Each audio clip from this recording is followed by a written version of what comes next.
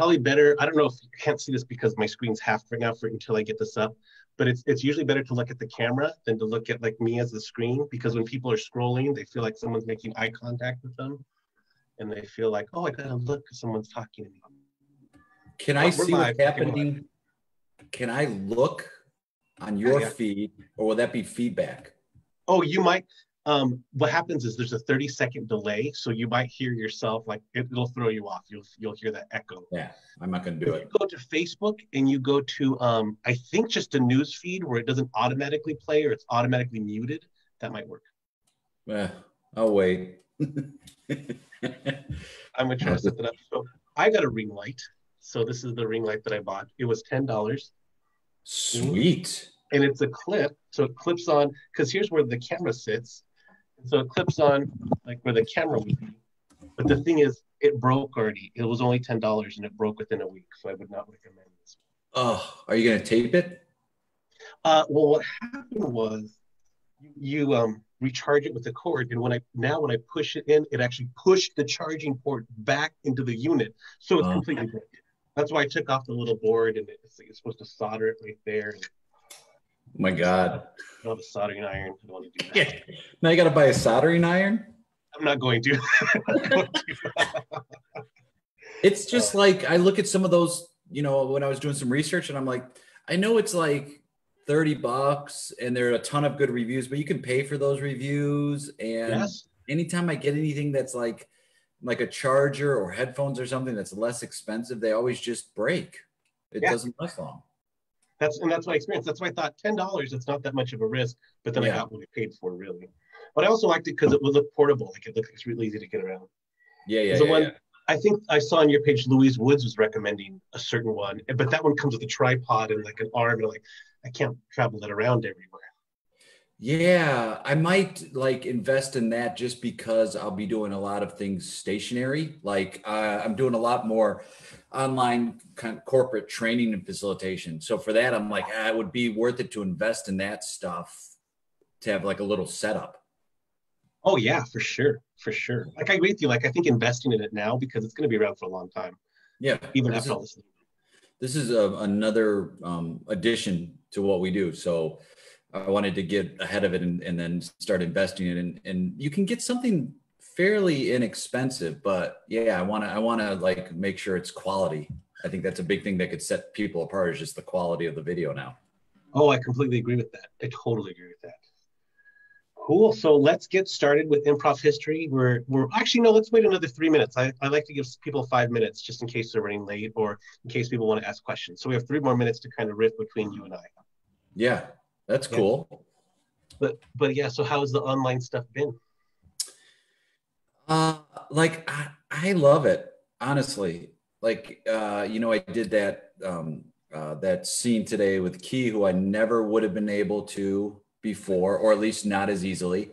And now it's like you could just reach out to people and say like, hey, this distance isn't going to stop us now from doing a show together, or I wanted to do something with you, let's do it. And you start experimenting, you start playing around with like the camera and the different angles, and what if I go in closer, and then what if I pull back, and what if I move around? So for me, I'm very excited because I get to play with people that I don't normally get to play with.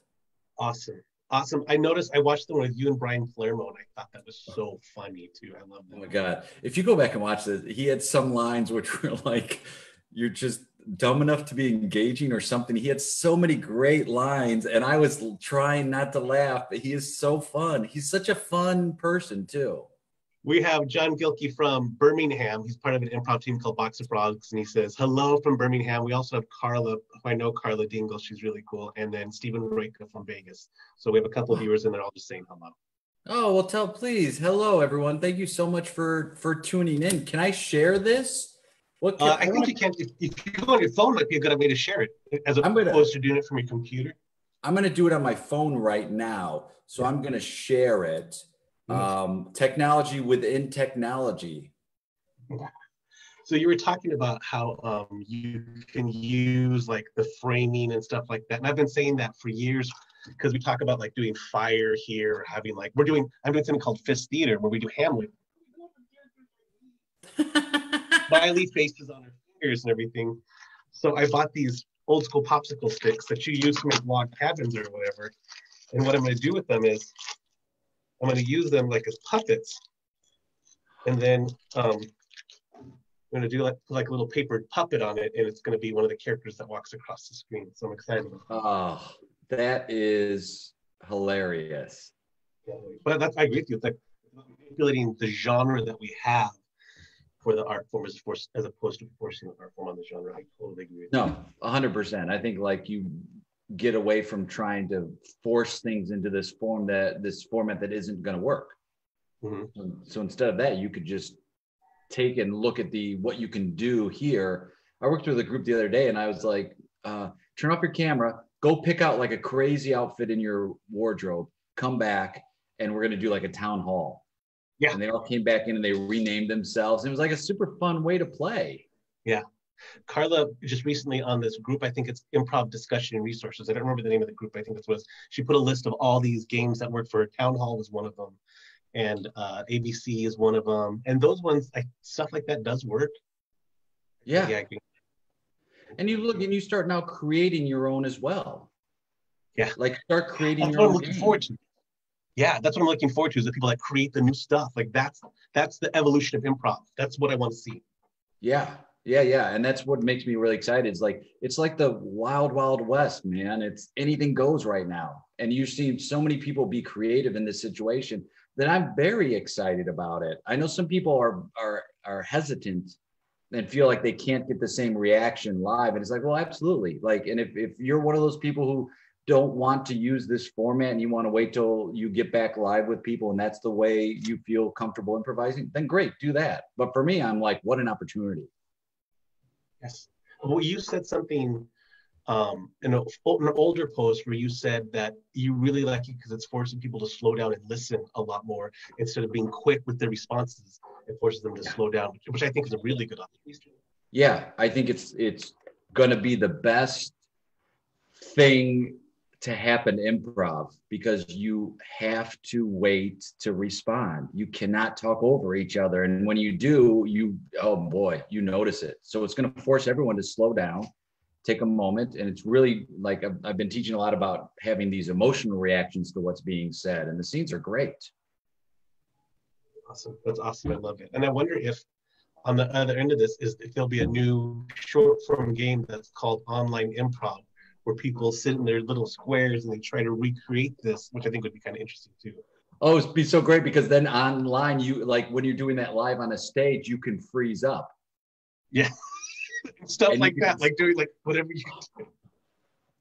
And that's the only way that all of this is going to work for me is like, great idea. Let's try it. Like with any good improv, it's like, I don't know, let's give it a shot. Like, let's not worry about, a lot of people are very precious with their improv and they're worried about like how they look and like, oh, I don't look good online or I'm very uncomfortable or like we might make a mistake. And it's like, for us veterans, especially people who have been doing it for a long time, that danger is coming back because it could go horribly wrong for real. Like it could be a terrible disaster. And so that's what you feel like when you first start improvising is like, you're afraid it's going to go bad.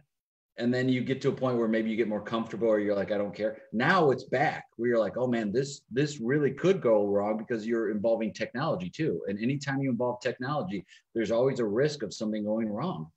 Yeah, and this is going to move perfectly into what we're talking about. We should start class right now. But at one point that there were certain different technologies in theater, like lighting programs or sound systems or whatever. Like there's always going to be that learning curve with the new technology that pops up. I totally agree with that.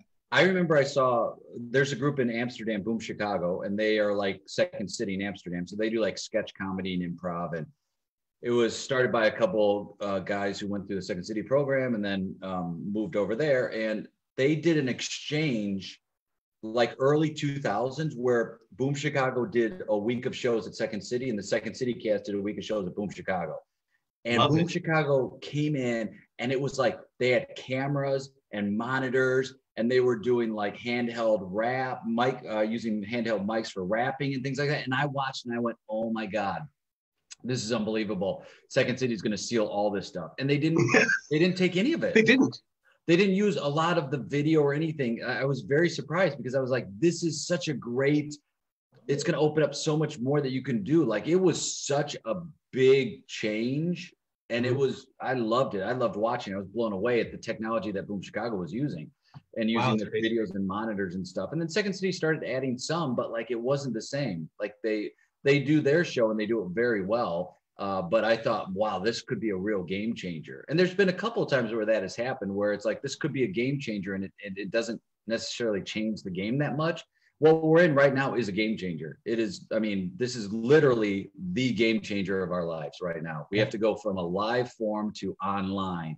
And how do you get that same feedback? And how do you do that same, give a same quality show to people? And then also, how do you get out of it what you got out of it doing live? Yeah, 100%. Really quick, Carla Dingle posted that she finds online improv is challenging, but it makes her be a better instructor, improviser, and scene partner. And probably very similar to what you said earlier, where it forces you to slow down, it forces you to listen. Yeah. And of course it's hard. You haven't done it. Like, not a lot of people have taught it online. So like, for us to expect, oh, we're going to go from the energy of a live classroom. And I'm not saying Carla's saying this, but I'm saying, like, it's natural that you're going to struggle at first. Like, the first couple of times I did it online, I was very exhausted at the end because I was so worried about technology. I felt my energy was higher than normal. I was trying to, like, okay, is everybody engaged? How do I keep them engaged? So it's going to be a bit of a change, but I think pretty soon people adapt to what's going on, and they're with you. And they're just, the most comments I'm getting are from people who say, thank you. This is the first time I've laughed all day or all week or in the past 3 weeks. So that's awesome. Yeah. Okay, so we're going to get into the class. What I'm going to do is I'm read through the timeline, and you stop me at any time, or I'll check in with you, and you can add what you think or what you believe or all that kind of stuff. And the timeline was set as like a base standard, so everyone attending this class is like, this is the timeline we're gonna kind of lean into, but that doesn't mean that it's correct, or it doesn't mean that it's the last word. To people who are watching, I want to reiterate that people, instructors, or even I might say contradicting information. Please go out and check your own resources, and then maybe find your own truth, find your own, especially when it comes to philosophies, which can be more subjective. Use what works for you, totally. So let's move on to the very first moment, and you might disagree with me on the very first thing I'm going to say is that improv began in the 18th century with Commedia dell'arte. Do you think that that's when improv began, or do you think there's earlier or later? Well, my answer is it started with the dawn of humankind. Exactly. So talk about that a little bit. Yes, exactly. I mean, it started with people interacting with each other. That's improvisation. So there was no script or any of this. And so I think that it started then. And, people ask, like, how long have you been improvising? And I heard somebody say once, since birth. And then I was like, oh, what? And then now I'm like, no, it's true. So for me, I'm like, the dawn of whenever, creatures came into existence, it was improv. And whether it's, kinesthetic response of like one predator going towards its prey and it moves away, or birds coming together, like that's all like a response that improv relies on too. So I think it started there, and improv's about the ensemble. So then pretty soon creatures and humans are like, let's get in a pack, let's get together. If we are together as an ensemble, as a pack, then we'll survive. So to me, it's like it started then. If you're talking like, when did stage improvisation start? Like, yeah, probably Commedia dell'arte is like where it gets traced back to, as far as like a staged or professional performance. Sure. Awesome. Austin Mooney, who's from Funny People Society in Fullerton, I think you coached them.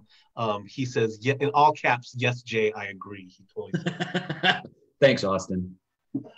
So from there, I move on to 1930s, kind of vaguely, because I haven't found a specific date for that. But this is when Viola Spolin began to teach children theater, and she developed a few games that we still play today, like gibberish games and guessing games and stuff like that. Do you have any thoughts about that? Yeah, go back. You can go back to her teacher, Neva Boyd. I'm gonna write that down. Good. Neva Boyd founded Hull House in Chicago.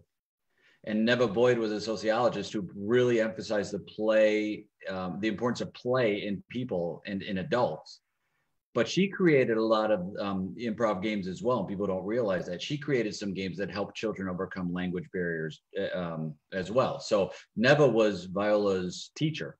And so the first two important people on the Mount Rushmore of improv are those two, Viola Spolin and Neva Boyd. And because of that, improv is a very feminine art form because we take care of each other. And this is also something I learned from like Jane Morris and Jeff Michalski as well. Like those are two of my mentors who are just, I know you've talked to Jane and she's a wealth of information. Jeff is as well. Like they're both amazing historians and they have huge impact on improv themselves, being teachers and performers. They are the founders of the ETC Theater in Second City, which is the second resident company of the Second City. And so they have such a huge impact in improv. And I was very excited to see that you were using her, because she definitely is someone you could talk to for many, many, many sessions.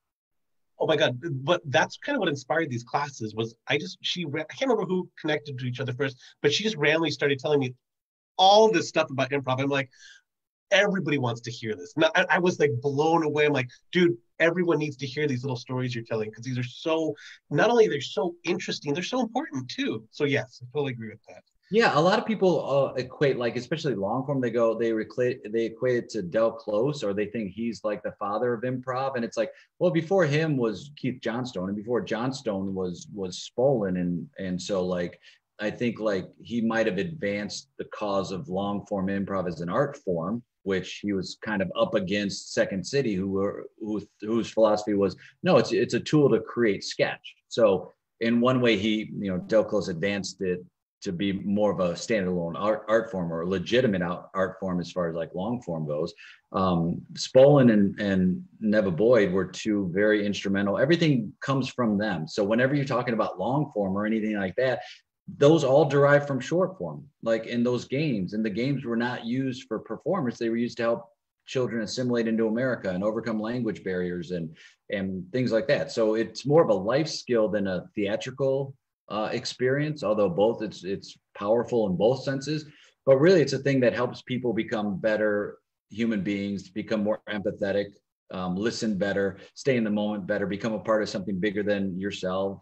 Like it's a lot of philosophies share all those same ideas. And it's interesting. I do a lot of corporate facilitation now, and they're starting to adopt these improv phrases. And it's like, bring your whole self to work. It's like, oh, well, that's acceptance. Like that's what we do in improv, is we're already ahead of the curve with that, as far as we want you to bring you to the party. It's not that you're all playing the same instrument in the band. You're playing different instruments. You're just trying to play the same song. So, and they say like, be present. And it's like, well, that's an improv philosophy, right? Be here now. Like that's another term. It's like, yeah, moment to moment. So all of the things that are starting to become really effective tools in just human communication, a lot of them are just things we learn in improv. So we have a couple things. First of all, Monica, who runs this, she's in, I can't remember where she's from. She's in an Eastern European country, very powerful. She has this Facebook page called The Art of Yes, which is really good. But she identifies that Greeks improvise, Turkey also had storytellers who improvise before comedial arte. So that makes me want to look that up. But we have a question from John Gilkey, who's from Birmingham, awesome guy. He asked, did Neva Boyd write anything about improv, or do we have her contributions only from others? Like, do we only hear about her through Voyage School? Some of the books she's written are play and game theory and group work, social group work, handbook of recreational games. Like she's written a whole bunch, handbook of games. She's written a whole bunch of games. And if you go to Wikipedia, she's written a whole bunch of books as well. And so if you want to really start diving deep into like the history of improv or text books you can use, I definitely would say check out some of the ones she's written. Awesome. Monica just correct me. Thank you, Monica. I'm sorry. Monica's from Poland. That's where Monica's from. And then we had a question that someone asked in the previous, that it's kind of a rhetorical question, but you might have some thoughts on it. Paul Quinn asked, if improv came from Viola Spolin and it came from these very powerful women, then how come in the current time, the women aren't such huge powerhouses, or how come there was a struggle for women to find a voice in improv? Because men are aggressive and men want to win and men treat everything as a game. And so they want to play in this aggressive style. And it's also women sometimes are battling the misconception that women aren't funny. And so what happens is you get a bunch of people, especially at theaters, who are in power, who don't look to diversify. And so they stick with, sometimes it's like a fear of expanding. So they just go, I'm going to keep the people near me that I know and that look like me and that agree to what I'm saying. and we aren't as proactive as we can be, and we don't give as many opportunities. It took people like, I remember there were several women coming up when I was coming up that said, yeah, well, we're not going to do that. We're not going to sit there and we're not going to wait. Like, I remember starting a class and it would be more like half women, half men. And then by the final level, there's 1 or 2 women in the group. And so what you're doing is you're not looking to give opportunities to other people. You're not looking, as institutions, we should be looking and noticing students who it's like, oh, that person, they seem to have a good eye for it. I want to talk to them about teaching. I know they're in level 3, but I think they've got a good eye for it. We're not the teachers who also for a long time were just white men. I mean, it's a shame, but you talk to a lot of people who've gone through training centers in Chicago or LA or whatever. It's like, how many non-white men have you had as a teacher? And very few of them, they'll go through years of classes and will have had no other option than to have white men. And a lot of times at the higher up in these theaters, it's like, oh, it's the person on top is that person. And I think it's starting to change now for sure. But I think it's a matter of being aware of that and being proactive in being inclusive. It's not something you could just sit back. You have to be very active in the search for it. So you have to continue to be active and also start talking to, what we do is we don't talk to people when they leave improv. Yeah. They just leave. So it's like, we have to start being aware of like, why are they leaving? Well, part of it is we claim to make this a safe space, and it's not always made a safe space. And so what people will do is they'll just leave. They won't like tell you why, they'll just go. And as a teacher, especially starting early, you have to set that expectation that this is a safe place. And you have to be open to hearing people say things that you might not want to hear, such as like, I'm not feeling safe right now. And a teacher might go, oh, come on, anything goes, and like, don't be so PC. And that to me is the worst thing ever. It's like, if you have to do that scene about something inappropriate because you don't want to be censored, it's like, come on, man, like get over yourself. This is a place where everyone is welcome, and when you have more people with different points of view, it's going to make you stronger. But for a long time, it's like it also goes to like a societal thing too, where it's like the difference between men and women in a lot of societies and where they are. But that's just from my point of view, right? That's just from what I observed. It's also interesting to talk to people who aren't like me, like the Jane Morris. And she's one of the people from early on that was one of those strong performers I was talking about. And she's also a great director and a great writer and a great actor. But when you don't give anybody opportunities, and when you shut the door, and you have theaters run by people who are making decisions who don't offer that, or you have theaters that say, no, women aren't funny. I was part of a theater that flat out said it. And I've been part of a theaters where the person in charge was a woman who thought that. And it's like, okay, so part of this is like opening a dialogue and a conversation and just being like, let's talk about it. And then saying, okay, now what are we going to do to address that issue? What are we going to do? And for a lot of like festivals, they're also balancing, I know person X has a name in improv, and I know I could sell out my workshops. Person Y might be a better teacher, but they don't have the opportunity or the name. So now it's like, okay, how do you balance that out? And that's something we're starting to see. Yeah, how do you balance that? Or that's a great question. I guess I'm just saying that's an awesome observation, and that's a wonderful question. I don't know. I think part of it is you just start doing it, and you think of the long game, and you go, great, this festival this year, maybe this doesn't sell out as much, but I know I've seen this teacher is wonderful. They know what they're doing. They are going to add to the reputation of this festival right now. What they're doing, it might not be, shown with ticket sales, but it's going to be shown with the reputation we have moving forward. We're going to be seen as one of those places that brought this teacher. And I look at it too, like, oh man, imagine being the theater or the festival that gave that amazing teacher a start, that you were the one that let them come in. And then because of that, everyone fell in love with that teacher. That teacher knows what they're doing. That teacher brought so much to your festival. So you have to look at it that way too. Is like, what are these people bringing that you don't have? And a lot of times we think like it becomes this insulated boys club. So if anyone ever wants to know why I'm the way I am, this is why. Because Jay inspires me all the time like this. I completely agree with what you're saying. I completely agree. And as teachers, like from day one, level one, teachers have to start calling stuff out. They have to be like, nope, new choice. And they have to be like, stop. They have to give students the opportunity to go. My friend Andiel has this thing where she has students go like this, meaning like, I don't want to, this is something that triggers me or is inappropriate. I don't want to be a part of it. And then she'll say like, do you want to talk about it or just move on? And we should give students that opportunity. If you don't see it, give them an opportunity to say like, this is triggering to me. And then don't judge it and don't be like, oh, you're so triggered. It's like that. None of that matters. What matters is, do you feel safe enough? Are you going to come back next week? Do you feel like this is bringing something to your life? And we got to put ourselves as teachers in check too. Sometimes the teachers are the ones that want to be like kings of and queens of the room. And it's like, you got to put yourself in check there and be on the lookout. What are you doing to help everyone in the situation? Awesome. Okay, so let's go back to the timeline. And 1940s, the University of Chicago had an after-school drama society, but they didn't have a drama program. David Shepard, Bernie Sauls, Elaine May, Eugene Tronbrick, and Sheldon Patinkin. So this is an example where the university didn't even have a drama program, but they had a drama club, and then those people moved on. And you probably know what they moved on to then. Well, and you know, they formed the Compass Players, which eventually became Second City. Exactly. They formed a group called the Playwright Club, but then that like a year later became the Compass Players. And David Shepard and Bernie Sauls were huge in Second City. They're like the founding members. You know what else David Shepard founded? No, what else? IO, Improv Olympic. Oh yeah, him and Sharon together. Yeah, he wanted to do it. It was him, and he wanted to do it like improv, like a living room neighborhood. Everyone has their own improv team, like a board game.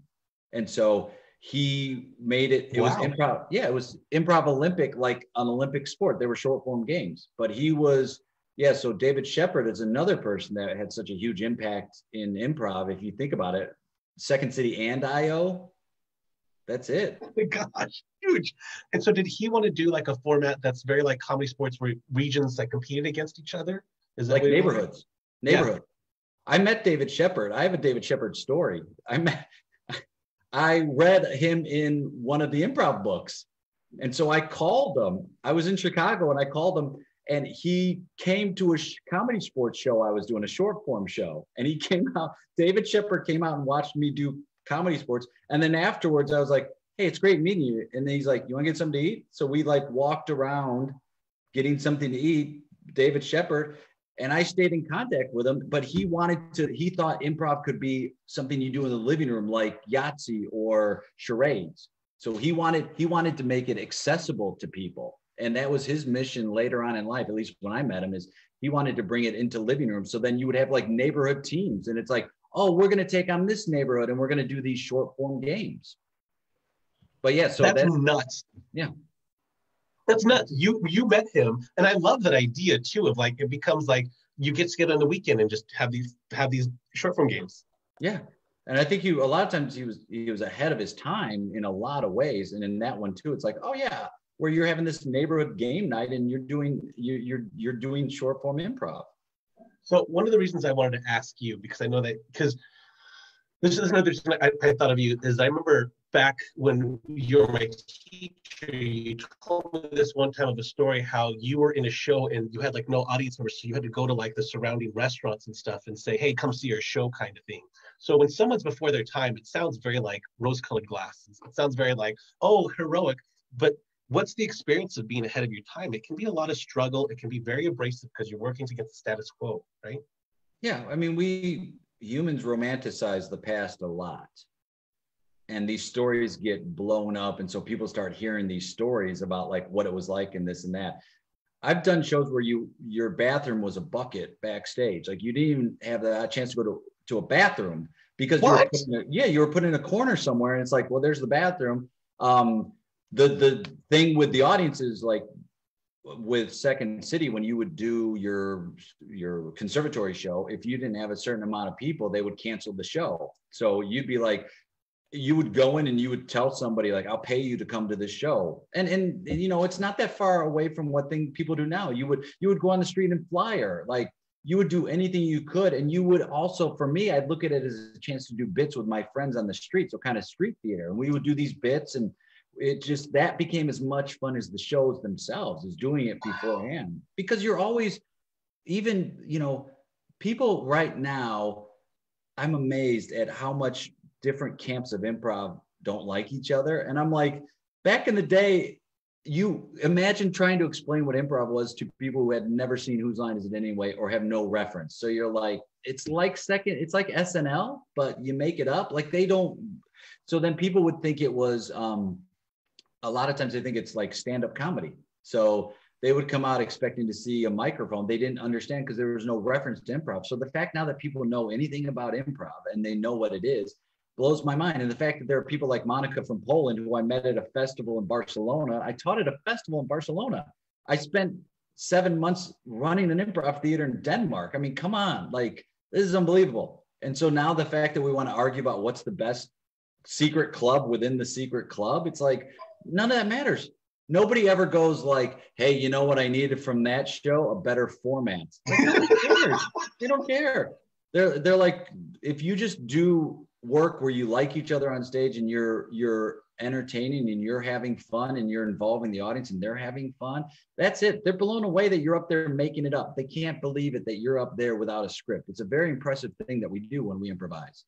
But a lot of times we want to have these divides, and in smaller towns, they want to have divides like you can't work at theater X and you're a theater Y person and all that stuff. And, you know, when I remember having parties in Chicago when I was a young performer, it's like, well, the front room was Improv Olympic, the hallway was Second City, the back room was Comedy Sports. And then after that were indie people. Like it was that segregated at times. And then it's just like, it's become a lot better now. Like there are a lot of people that teach in various places, but for me, I'm like, we're all in this together. And improv is the only art form that somebody sees a bad improv show, like a show where they don't care, and they'll never see improv again. They'll be like, I saw improv, and they'll see it once and that's it. So that's why I'm a big fan of like, dress a little nicer than your audience, like treat it a little more seriously, still have fun, but you're presenting a show to people. And these people might have never seen an improv show before. They might have had a bad day. Same thing like online now. There are people who are like, I don't want to be online and I can't do the form and all that stuff. It's like, cool. If you don't want to be online doing it, great. But I'm doing it because I'm excited about it. But I also have people who go, oh my goodness, thank you so much. It's the first laugh I've had was watching you. And so I'm like, okay, that's why I want to do this. I want to do this so people laugh and feel better about themselves. So if that means I do a show where I don't feel as comfortable or I miss an edit or, oh, for God's sakes, I turned on the camera at the wrong time, it doesn't matter. None of it matters. Yes. Yes. Yes to everything you just said. Yes to everything. I'm getting like an adrenaline rush just listening to you. Okay. So we had a couple of things. Lisa Samuel said that she's literally been doing, because I think this is in reference to what you're saying about how David Shepard wanted people to do improv in their neighborhoods and stuff like that. Lisa Samuel says she's literally been doing improv in her own living room because of the quarantine. And she makes a little laugh emoji. And then Jason Hayter, who's such a wonderful person in the community. Yeah. He says his whole deal is short form improv for his community. He's always had his practice spaces offered by the members. We've always had our practice spaces offered by our members. Yeah. So that it really touches on, especially in England where it's much more like the indie scene right now. Just start a team, just start doing improv. You don't need anyone's permission to do it. Just the art form belongs to nobody. And with that too, like don't let a theater tell you if you're a good or bad improviser. It's just a style fit. So it's like theater X doesn't want you to be on their house team. That's okay. It's a style thing. You're going to enjoy it so much more when you stop trying to chase the approval of that theater. Take it from me. When you stop trying to chase the approval of that theater and you go back to why you're doing this, which is like, oh man, I'm just having fun. I'm playing with friends. I'm meeting new friends. Go back to that. And you know, this levels the playing field because those big theaters right now, some of them might not survive and some of them are trying to do the same online stuff you're trying to do. So I'm sure there are a lot of people who are improvisers who are way ahead of the game technology wise than a lot of these theaters are because these theaters they were not prepared for this. 100%. And so now you have a chance to be like, I don't know, create something with your friends. You know, I'm doing a 10-minute with scenes with a whole bunch of people because it's like, oh, I miss performing with these people. I don't really like care if I get any notice of that. I'm just like, oh, I haven't seen Amanda Blake Davis in a while. What a fun time to do this. And we were doing a scene and I handed her a mimed napkin. I'm like, here's the napkin. And she took a real one from her desk. And I was like, and only her. It's like unbelievable. So like all that stuff now we can use moving forward to build upon and look at it like, what can we do now that we couldn't do before? That's the big difference. What are the possibilities, not what's being taken away from you? Yeah. Oh, I completely agree with you. I think that now is a time where it's really leveled the playing field a lot. Like you said, there's a lot of huge theaters that this is really challenged. And now me, one person at home, is almost literally level with huge theaters that have been around for years. And I just want to do it to have fun. So what are you as an improviser, what are you going to put out there? What are you going to do? Who are you going to connect with?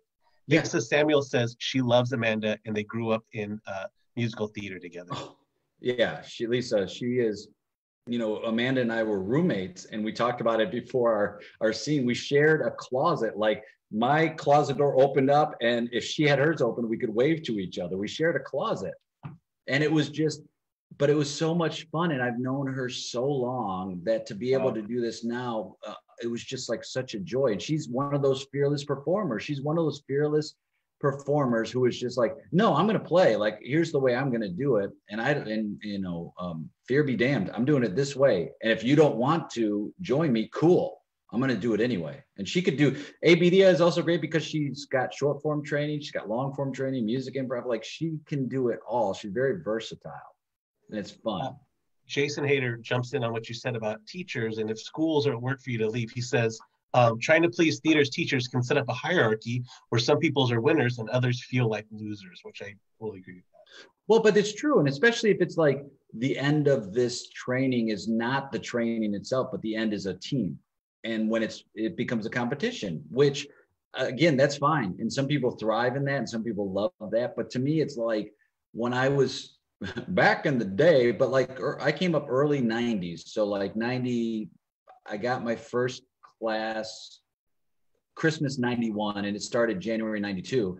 And it was like, oh, this isn't going to go anywhere.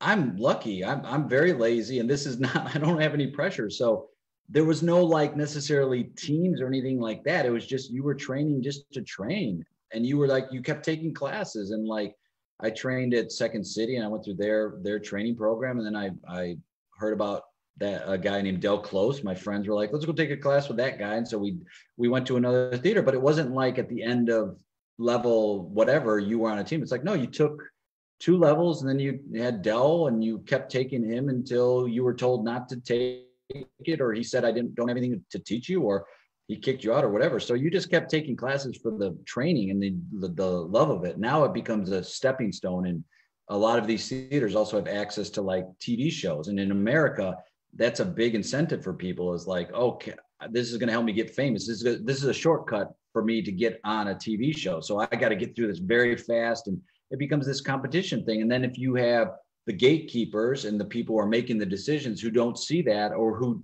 teach different than what they showcase on stage, it's like, if you like teaching fast and funny, don't teach fast and funny, but don't say you like teaching a slower style and then people learn the slower style and then you're like, no, everybody on stage is doing a fast style. It's like, embrace who you are.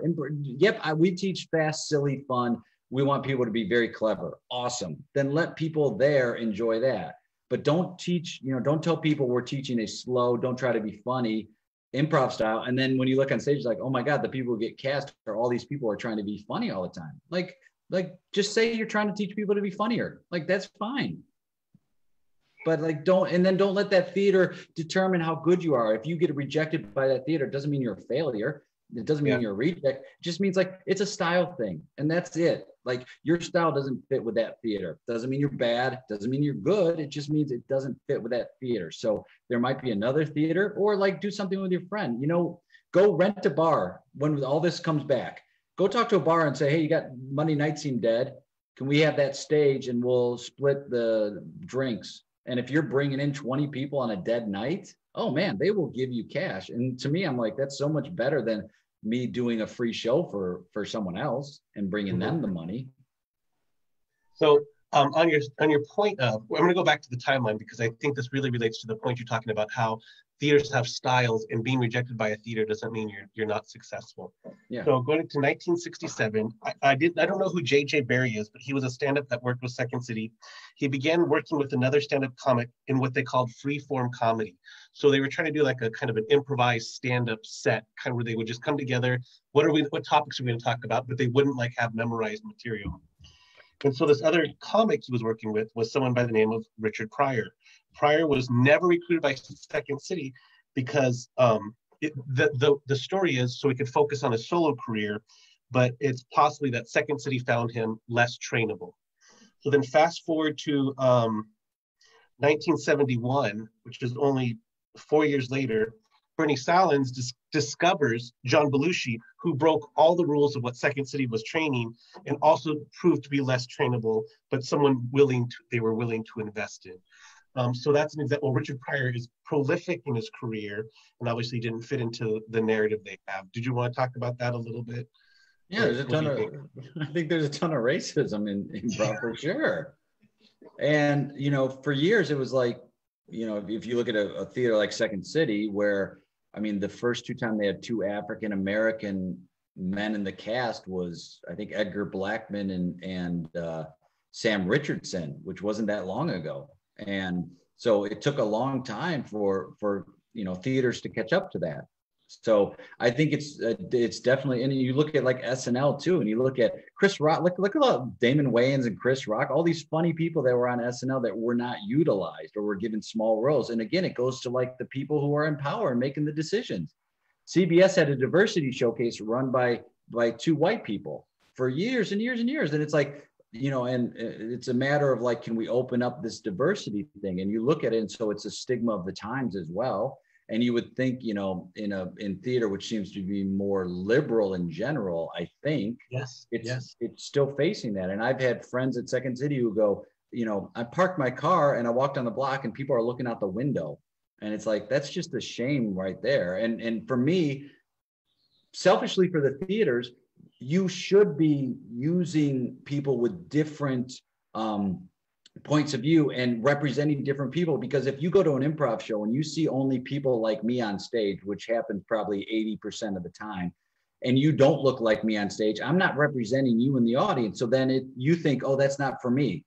That's not the thing for me. And so if we want to truly start evolving with this, it's like we have to give people opportunities so that we're showcasing a wider audience who can come in and go, that speaks to my point of view. And you have groups like Three Pete, who's a group out of Chicago, who it's like, they're unbelievable. And they came in and they're like, this is our truth. This is what we think is good. This is what we think is funny. And they get an opportunity, and all of a sudden it's like, bam, they're just exploding, right? But like, if they don't have the opportunity, all those people get frustrated. Anybody who doesn't have an opportunity will get frustrated and turn to something else. And like, when you're looking at something like a solo career, it's like, yeah, because he can control that. He can go out there and do his work. He can go and attend stand-up mics.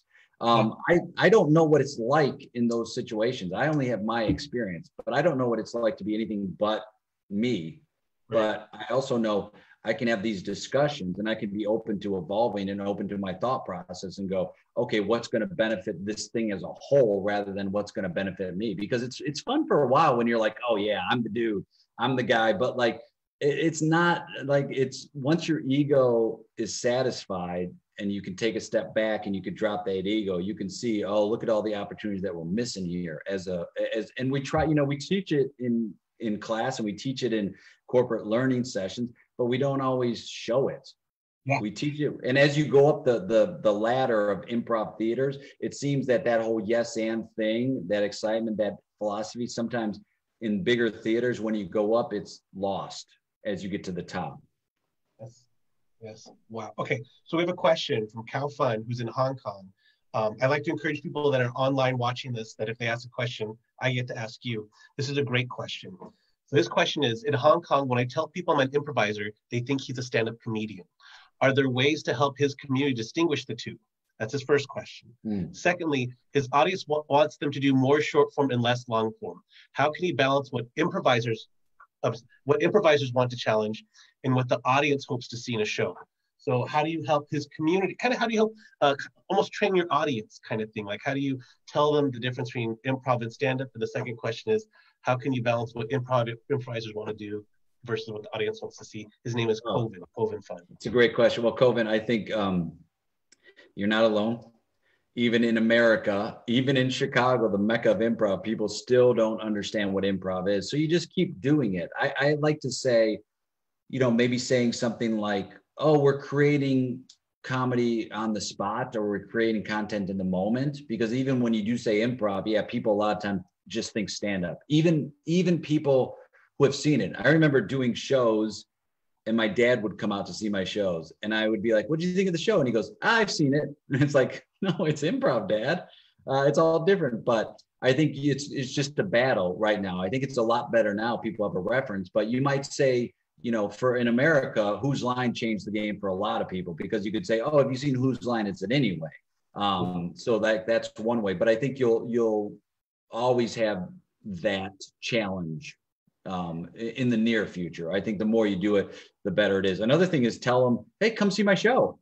Like, that's a great invitation to be like, oh, I do a show on Thursday nights. Come out and see it. Like, you'll see what it is. We take something you say and we right on the spot. There's a group of people who use it to create scenes and humor. It's not like stand-up where there's one person. There's a group of people. We're doing comedy by committee is a way you could say it. Yeah, comedy by committee. And then the other one is, what can we balance? Well, this is just my philosophy, my point of view. I'm there to serve the audience in a way.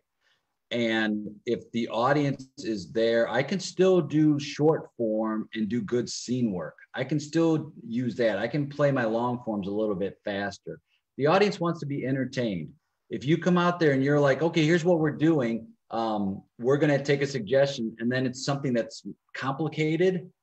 They're not going to understand your cool moves because they're not in it. They don't have the reference of classes that we do. And when you become an improviser, you want to make it like humans. You want to make it very complicated. It can't be real simple. So we want to do like, what's the unique style and format? And although that's fun, it's very challenging.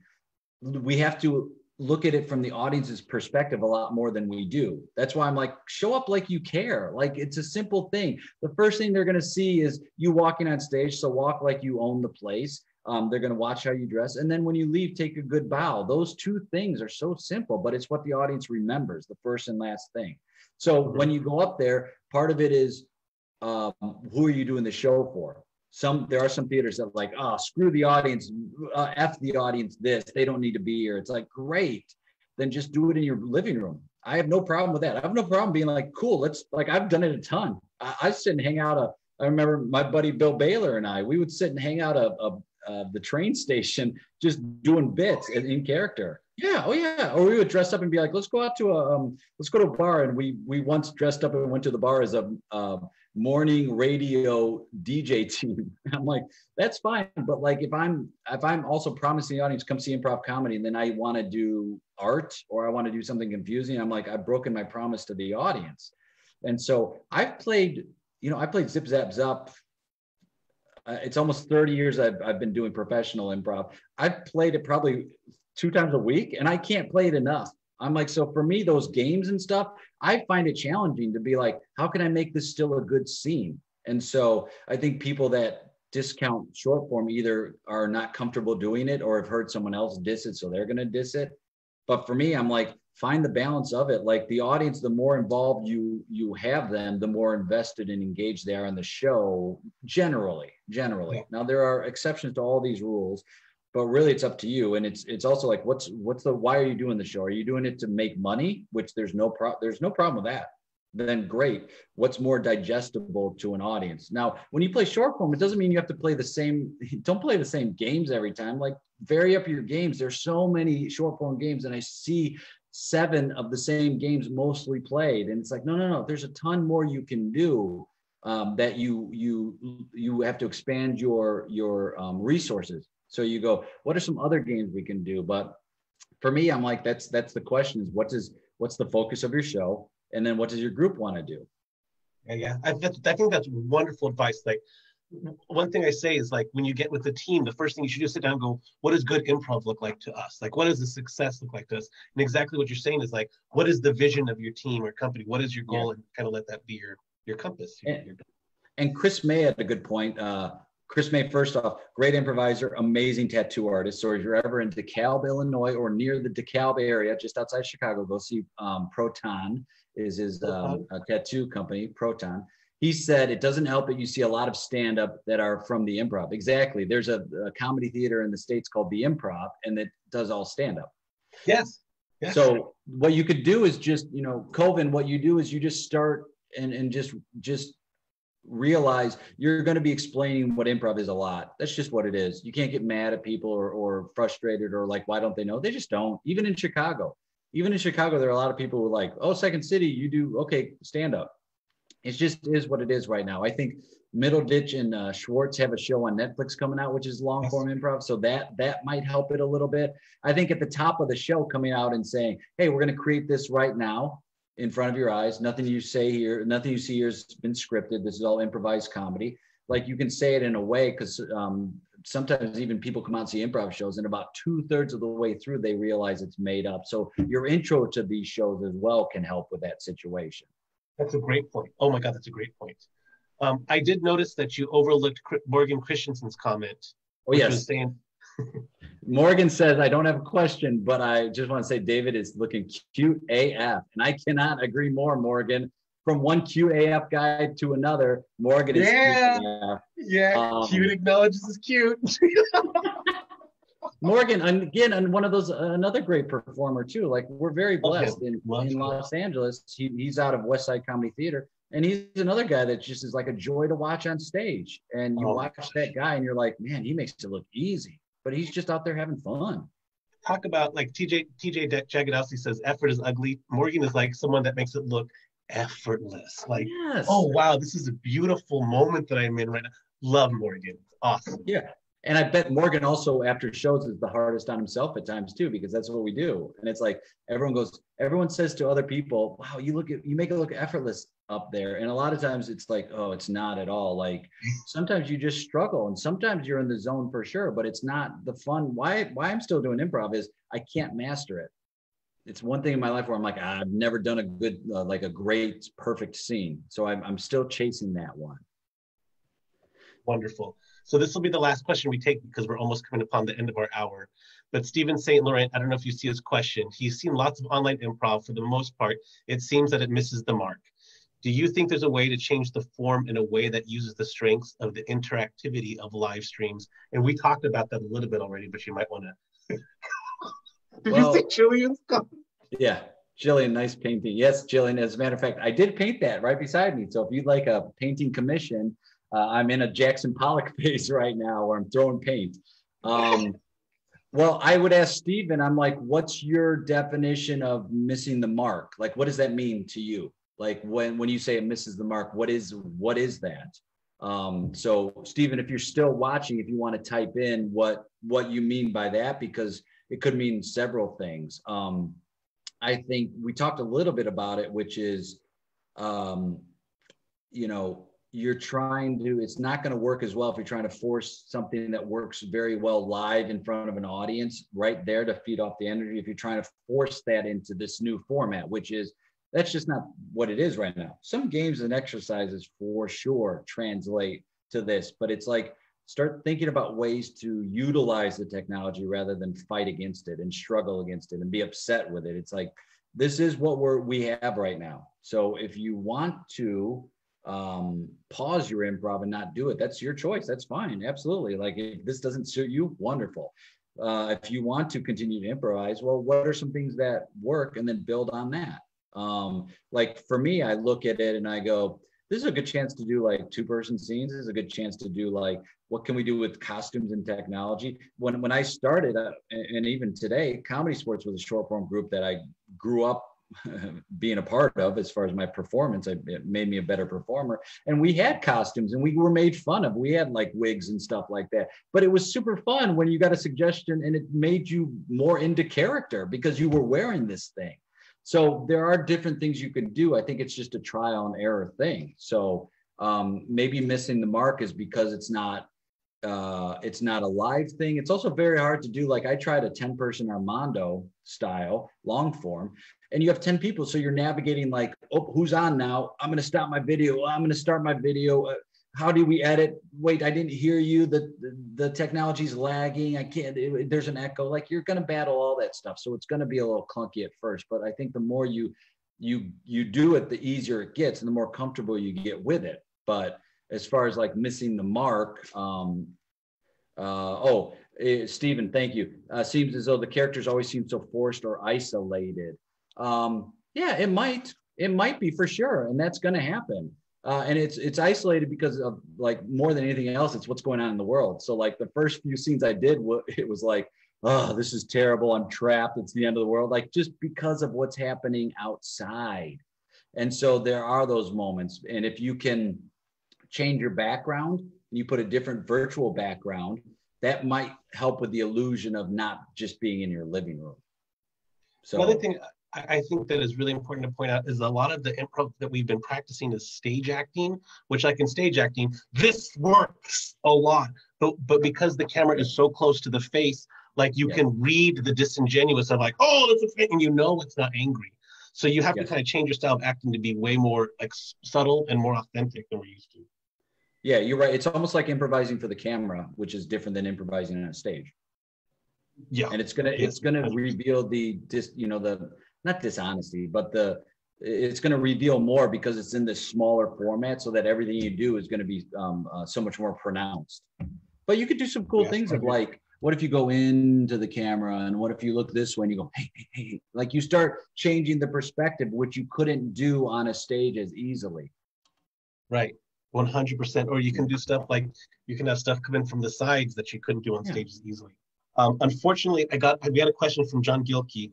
Unfortunately, I cannot find it. Well, no, I can't find it. Unfortunately, Gilkey.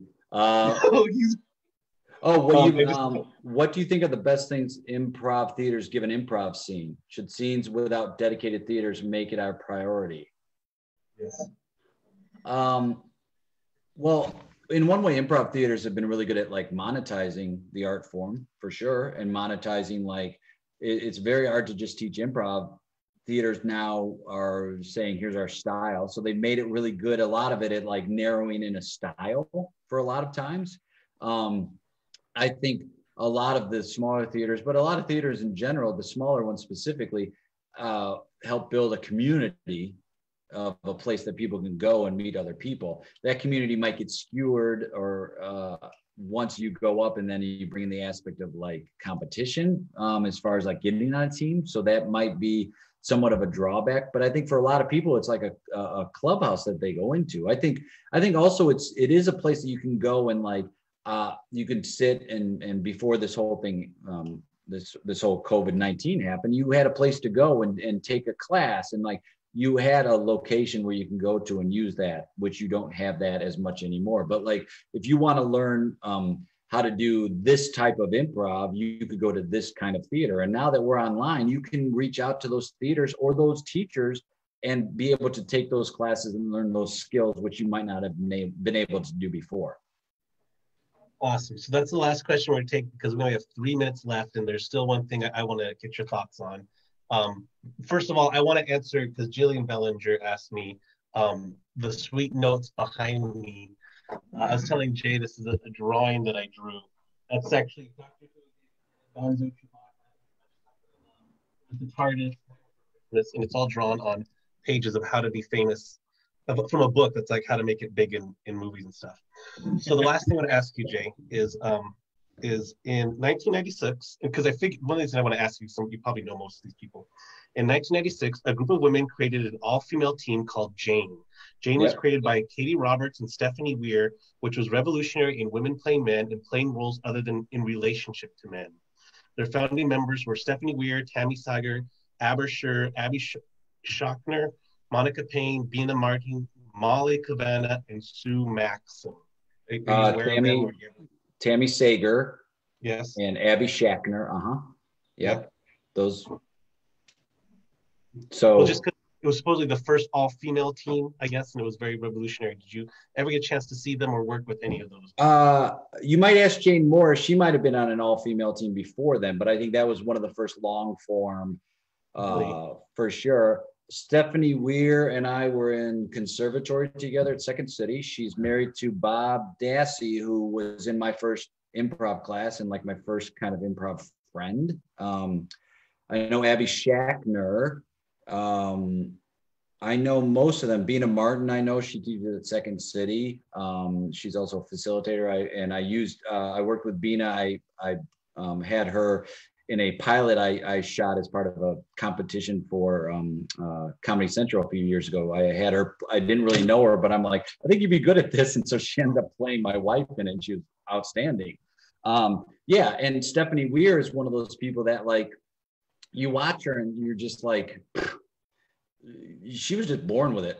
And she was one of those, and that group was very pivotal in as far as like the overcoming the aggressive play of a lot of dudes. And all of those women in that group are strong, so strong on their own, but then you bring them together and they just brought, again, it was just, imagine seeing improv and you see groups with one woman and all guys, and you're watching that and you're a woman and you're a young girl coming up, or you know, you're a teenager, and now you see a group who reflect you and who you are, and you're like, wow, I can do that. And you see women play like believable men. You see it in a different way. And like, they also had really, every one of them have great acting chops too.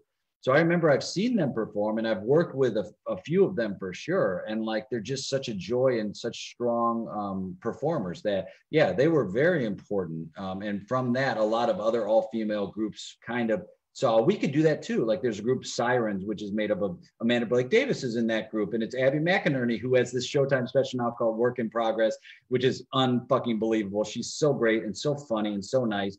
And Aaron McAvoy and Joanna Beasy and like Molly Erdman, who does a killer Elizabeth Warren impression online. And then, so there are all these groups that sprung out of that because they said, oh, we can do it too. Like, and they might have formed themselves anyway, but like Jane was one of the first groups that kind of like, especially in long form, kind of opened the door to something that hadn't been seen before. And they were, you know, tremendous. And then like a group like the Katydids, who were a group of women who all had names that were Kate or Catherine or Katie. They're like, we should do a show together. And they were going to do one improv show. And then they ended up working together so much and shot this series of webisodes called Teachers, where they all play teachers. And then they got a TV show, and they were on a cable network. It's called Teachers. It's a very funny show, but like that all sprang out of that. So like, if you can open up improv to people that can represent everyone, then we're going to see the reward of that. And it's going to grow exponentially. If we keep it sheltered and this hidden club that only a few people have keys to, well, then pretty soon it's going to die. You know? Yes. It's going to die. And I took a class with Del Close for a while, and like, he was a guy that was like the gatekeeper, and like, he would kick people out of class. I was in class where he kicked people out, and I was like, okay, I guess in one way that's fine, but another way it's like, who is that person to say? Just like when people ask me my opinion on students, like at theaters, like, should they be on a team or whatever? I'm like, I don't know. For me, that's not the goal. The goal is not like this person is better than this person to be on a team. For me, it's like, well, what's your criteria? Do you want somebody who's grown this whole time? Do you want somebody who is open to notes? Do you want, which my friend Jillian Bellinger is always open to notes. That's why she says OTM, it's open to notes. But I feel like I'm not a gatekeeper in any way. I can't tell you who's good or bad. Like, I know it's so subjective. I don't know who's good or bad. I don't even know what, like, if you're speaking of a style, I don't know what the style is. I can't tell you. It's not my job. I've stopped. I used to like go to college improv tournaments and judge them on criteria. And I was like, I can't do it anymore. I don't know, like, risk. What is risk to this team? I don't know what risk is. I cannot tell you. And I don't want to be the person. It goes against what I think of improv, which is no judgment, which is yes and. So for me to judge something is counter. I don't like cage matches. I don't like tournaments. I don't like any of that stuff, because I'm like, we can't be competing against each other. I was in comedy sports. The competition was all part of the show. So you knew where you were in the show. And some shows you're like, oh, I'm on the team that's going to lose. So let's lose but that was part of the show. It wasn't like, that means we're losers. Like, no, it's part of the format that the show was in.